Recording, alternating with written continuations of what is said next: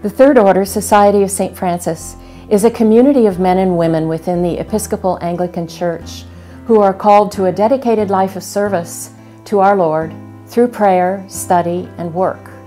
Along the way, we make a commitment to live by a rule of life. We follow St. Francis in lives that are coupled with prayer and action.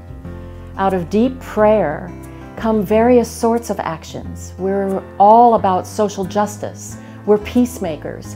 We deepen our relationships with God, and we strive for economic justice, environmental justice, all of the things of this earth that reflect the creation that Francis loved so much. So why is St. Francis so relevant today, 800 years after his death? Francis saw the face of Christ in everyone he met, bishop or leper, friend or stranger. He stepped into the gap between the rich and the poor. He met with enemies and made peace with them, including a trip to meet the Sultan of Egypt. Francis did all of these things because he believed in the worth of creation, seeing all of it as God's beloved. Francis saw creation as beloved, worthy of dignity.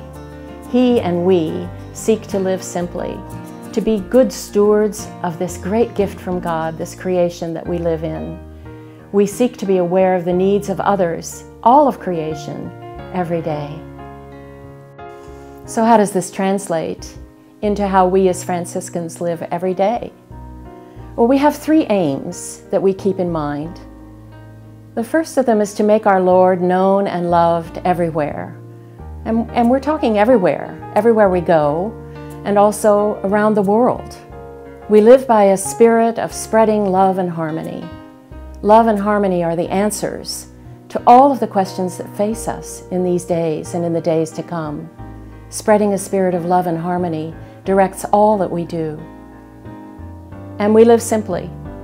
We try to erase distractions and superfluous things so that we can focus on what is good and what is real and what is necessary. If any of this speaks to you, if any of this interests you, we hope you'll reach out to us. We would love to talk to you. As our brother Francis said, peace and all good.